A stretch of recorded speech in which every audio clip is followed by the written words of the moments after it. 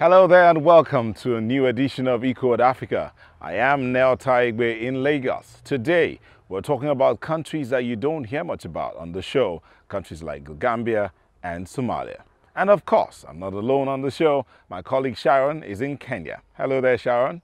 Hello Neota and hello everybody. My name is Sharon Momanyi in Nairobi, Kenya, and I can tell from here that you're just as excited as I am about the next 26 minutes packed with environmental stories that are brought to you by DW, KTN and Channels TV. Here's what's coming up. We show you a community-based nature conservancy in Kenya. How a female-run initiative is trying to protect mangroves in Gambia, and why animals in Egypt should be treated better.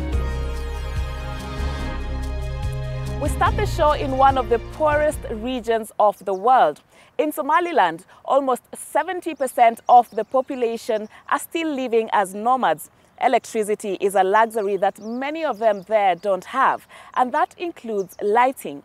But one man is trying to change that. He invented solar lights, and now even the poorest can afford them.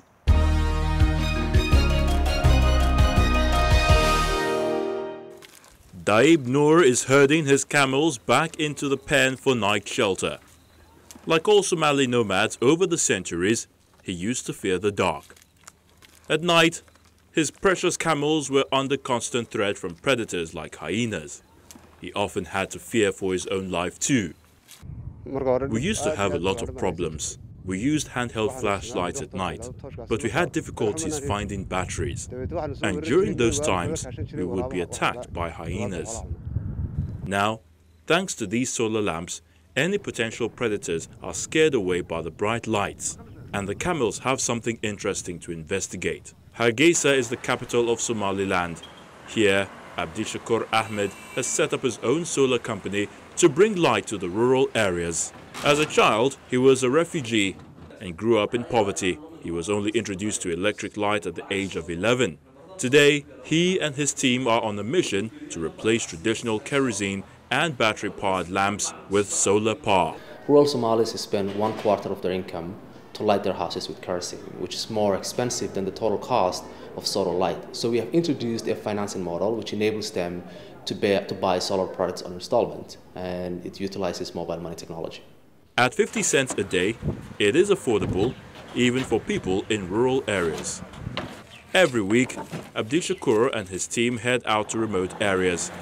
They travel rough roads to bring sustainable and clean lighting to completely neglected communities. These trips, however, have their fair share of challenges. We have trips twice a week and go to rural communities. Sometimes we go to like a very remote areas. And some of the challenges we actually have is like a lack of road accessibility to those areas. There are no roads exist sometimes in the areas that we drive. And sometimes the team get lost in the middle of nowhere. In the middle of nowhere, close to Somaliland's border with Ethiopia, we come to the small village of Tuli.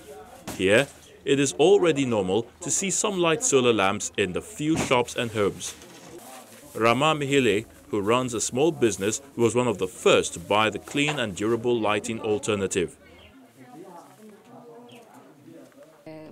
In the past, we used to use kerosene lamps, but we've switched to solar light as it allows us to stay open late at night. Now, nighttime or daytime, it doesn't make any difference. We can continue with our work.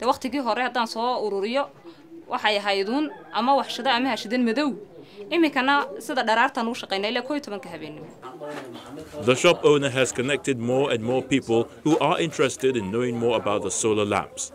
Kerosene lamps are not only expensive and environmentally harmful, they also pose a real risk of fire breaking out in the middle of the night. After 4 months, the solar lamps are paid off, a concept that works. Since 2014, we've sold over 5,000 solar lamps and have reached over 85 villages. Our customers here are usually small business owners and households, as well as nomads and farmers who need the lights for protection. Most of our clients, about 65%, are women.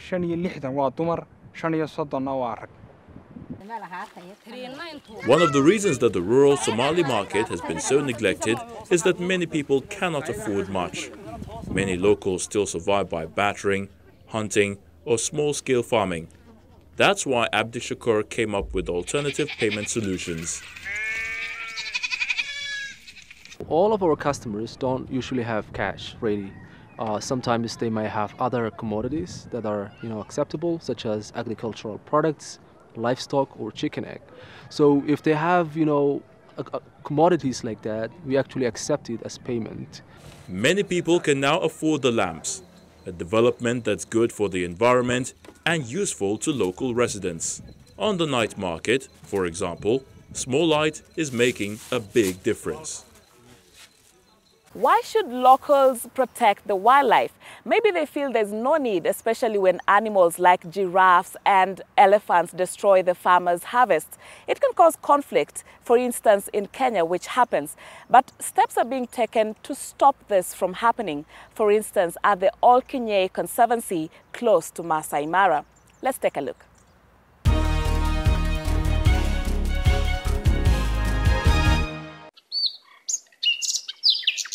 Sunrise in southwestern Kenya. After their morning drive at Olkinye Conservancy, Pauline and Noel Zinsley settled down for breakfast in the wild. This is the last day of safari for the couple from New Zealand.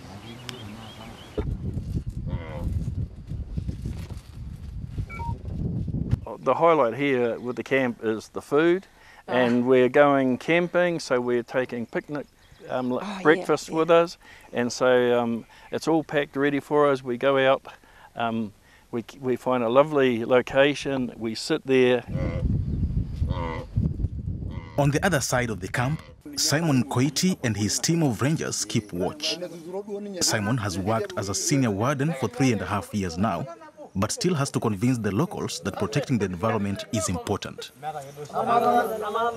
When I talk about environmental security, so that people don't cut trees down, don't cause fires, and wildlife, so that they become the white dogs on behalf of the community and on behalf of the government. Simon benefits from the partnership between locals and 2 safari companies. In this partnership, members of the neighboring Maasai community lease out more than 7,500 hectares of land to the safari companies. They receive a monthly payment depending on the number of acres they have leased.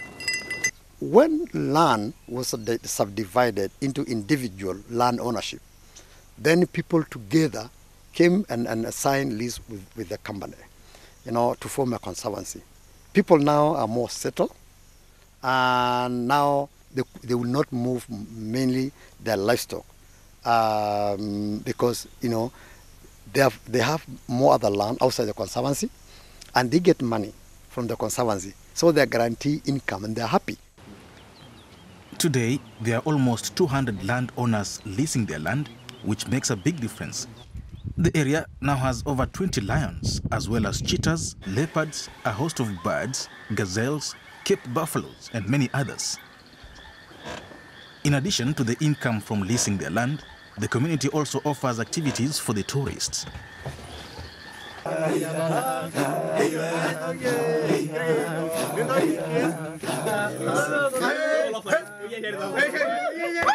Local residents have also set up enclosures to protect their livestock from wild animals. They call them lion boma. Kantet Ole Paro and his son Kakue Paro have one. They have over 500 animals. In the past, we used to have a lot of problems with wild animals attacking our livestock. Lions would attack and kill our cows and goats. But since we got the boma, there are no lions or hyenas attacking our animals anymore. But not everything is rosy. Having fenced-in enclosures within the protected area poses a problem, as the senior warden explains. Several problems caused by the fences. One, it blocks the wildlife corridor, the normal migratory route. That is one of the challenges. Secondly, it traps wildlife. When they try to jump over, they are entangled inside the fences, and that causes conflict. The Conservancy management argues that the government needs to engage more with locals by providing compensation for attacks on their livestock and more suitable protection measures. If the locals care for the wild animals, they will attract more tourists like the ones from New Zealand. And in the end, everyone will benefit: locals, the tourists, the wildlife, and the environment.